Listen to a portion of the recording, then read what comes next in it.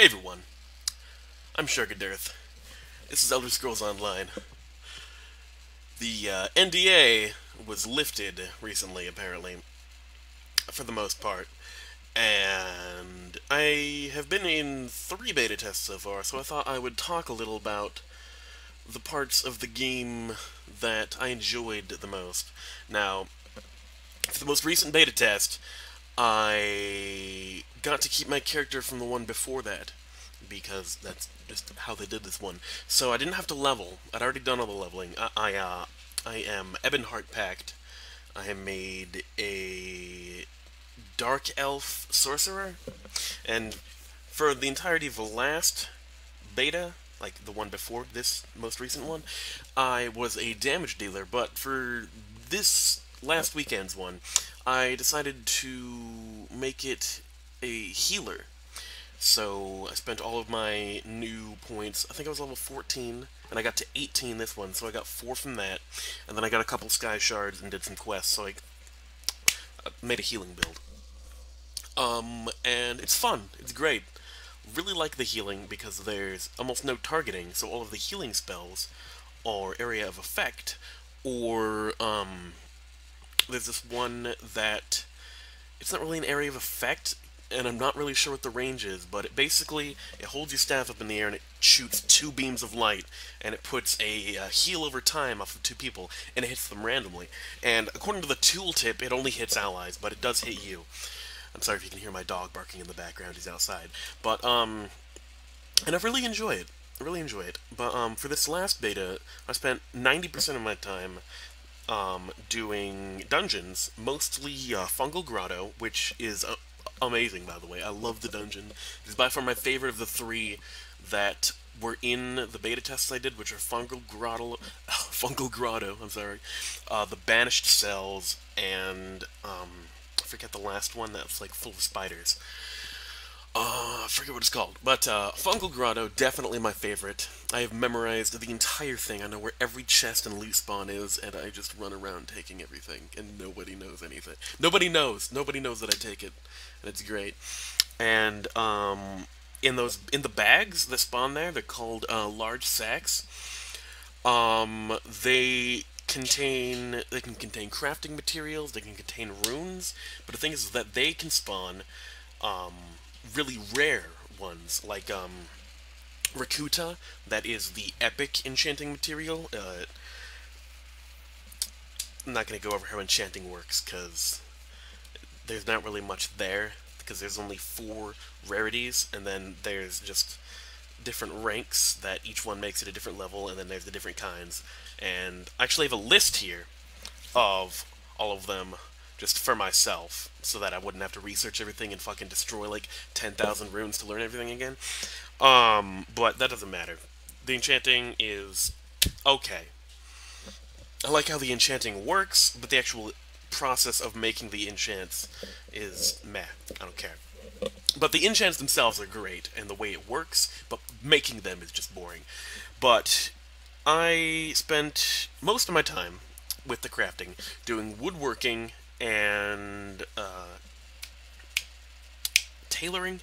I know it's not clothing, I guess. I'm going to call it tailoring because it's cloth.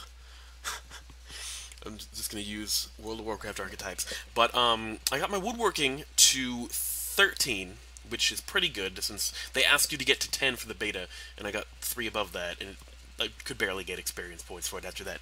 But I didn't just get my woodworking to 13, I also upgraded what I can make with it, so I could make a level 18 staff. I made a level 18 healing staff out of oak, which is hard to get because you have to disenchant stuff that I got from Fungal Grotto for the oak, because you couldn't get any in the beta because none spawned in the starting in like the first area that you can go to, and it's the only area you were allowed in. I forget the name of it, the place of Ash Mountain.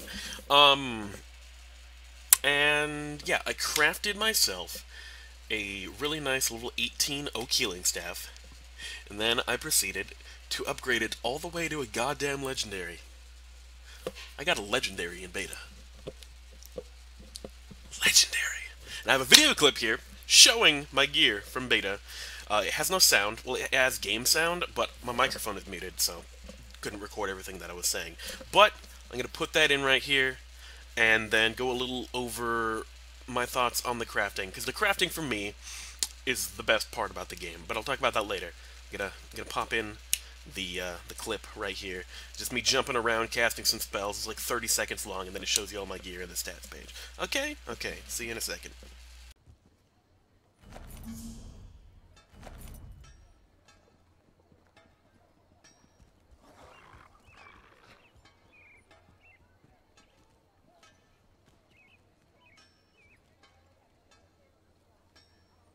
Only the finest merchandise.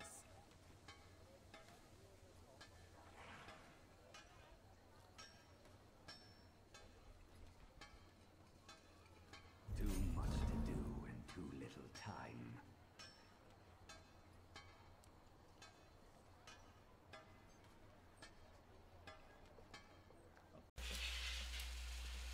Now, as you can see there, I got a legendary staff, and there was a bug in the beta allowing me to create more powerful than normal enchants, so I did that. That's why the enchant on it was so good. I'm pretty sure that was a epic enchant, even though I only got my enchanting high enough to use blue enchants. But it was a relogging bug that made it so that sometimes when you relog, you could use enchants runes of higher proficiency than you were actually trained to, which I liked.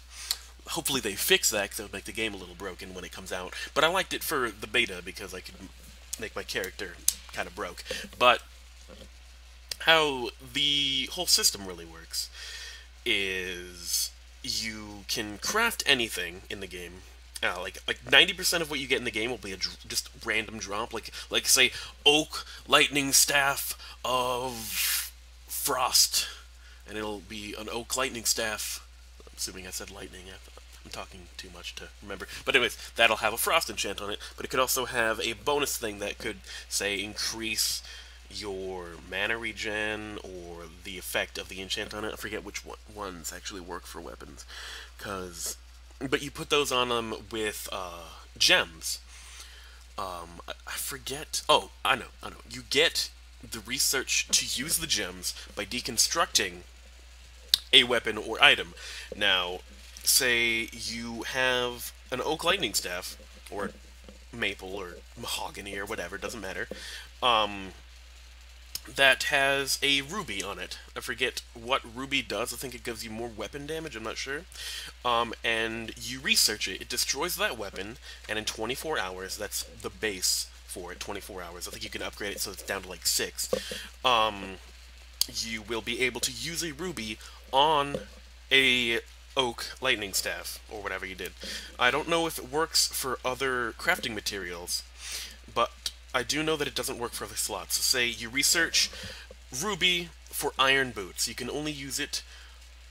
not iron, plate boots. You can only use it on plate boots, not plate chest or plate helm or anything else. Only plate boots. I don't know if it is only for certain crafting materials. Like, say you research it for iron, you can only use it on iron boots. I don't know if it's locked that far, but I do know that it is only for the same slot of the same armor proficiency. Now, besides that, there are also named items that you get off bosses, or are part of sets, or you get from quests. These are much better than regular items, because they have base enchants on them. These base enchants are not overridden by actual player-made enchants, so you can have an item that is more powerful than a regular item. In that clip, you saw my legendary staff, my epic chest that I crafted. It came as a green. I upgraded it to an epic because it made it better. And my epic pants. The epic pants were crafted pants. I didn't craft them. I got them out of a master lock chest in Fungal Grotto, the one by the waterfall next to the bridge that leads you to the spider boss. If you've played beta, you know what that is. Now, I've only found like 3 master chests, and that was the only epic I found in them.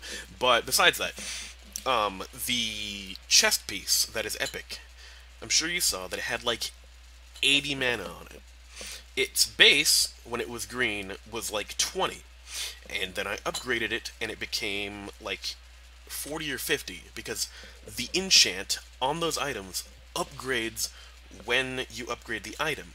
Unlike player-made enchants. Player-made enchants give you as much as the enchant says, unless it is on a shoulder pad, boots, belt, and I think gloves.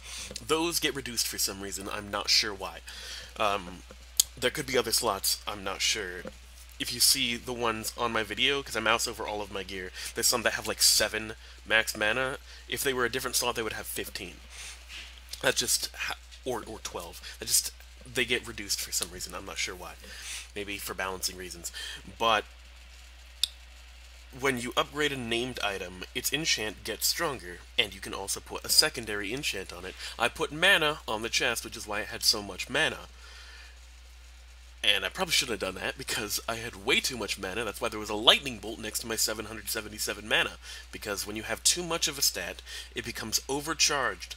And that makes it harder and harder to get the stat higher. They did that so that you can't just stack infinite mana or health or stamina without paying attention to any of the other ones.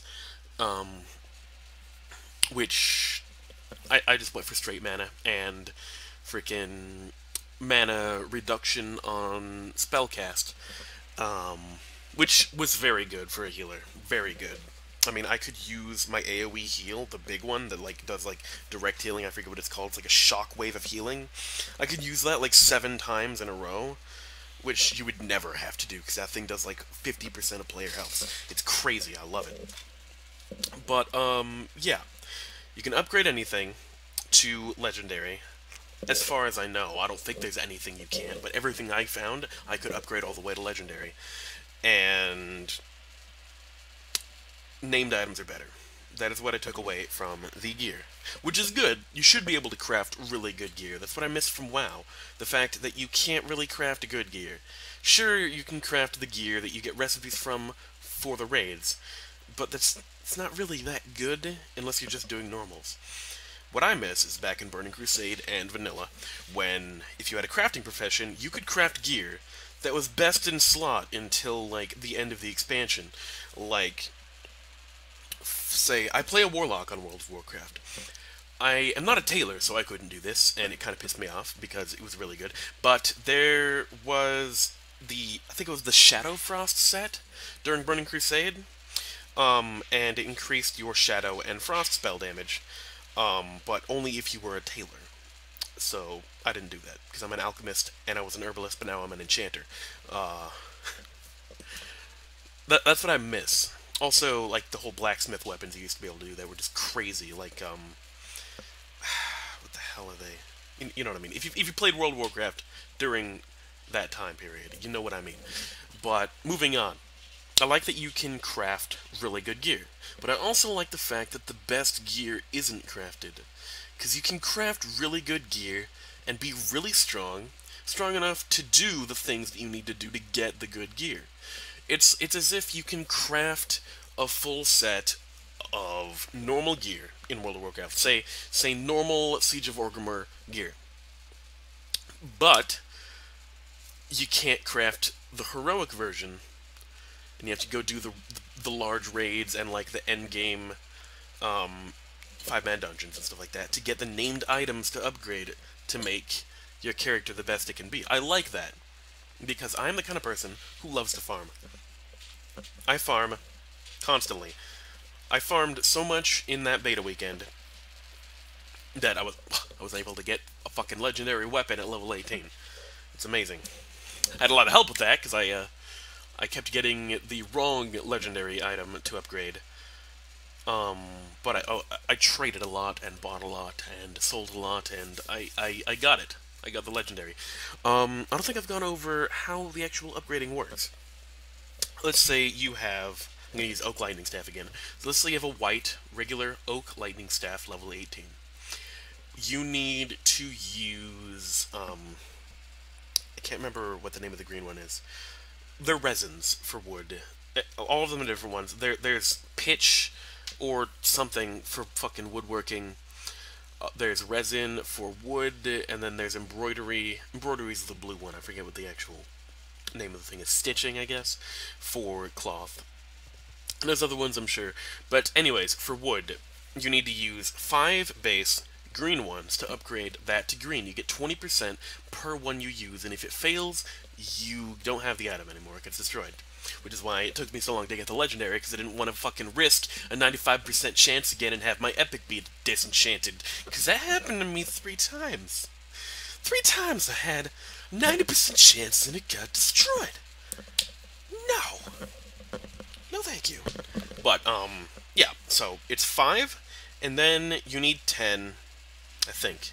I think it's 10 for blue. And then I believe you need also 10 or 15, I'm not sure, for epic. And then you need 20 for legendary. Which doesn't sound that bad, but it's very hard to get that many. It takes a very long time. Like I said, I spent fucking 3.5 days just to get it for one item. Love it. But there's also talents you can put into the professions that make that easier. It's a 3-point system. The first point is, I believe, at 10 rank of the crafting, and that reduces the cost of upgrading an item by, I believe, 33%, about that. It increases it by about 33%, but like the chance, so it decreases the number of materials. Say, for legendary, I said you need 20 of the, I think it's a rosin to upgrade it to legendary for wood. Yeah, it's rosin, and mastic for epic. And you, one second, I'm trying to think of the words that I need to say. You need 20 to upgrade it from epic to legendary without a point in that. But with 1 point in that, you only need 14. It takes off 6 of the needed, which is about a third. About a third. Maybe a little less.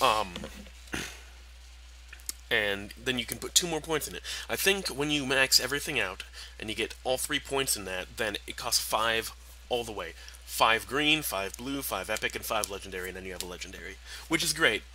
I'm not going to do that on my main character. I'm going to make 2 characters. One is going, well, I might make more than 2, because I might want to try the other classes. But I know that my main character, to start off with, is going to be a sorcerer. Maybe a healer, maybe a damage dealer. I do like healing. Healing is definitely going to be my off-spec, because I enjoy it. It's fun. Way more fun than healing in World of Warcraft. I hate it.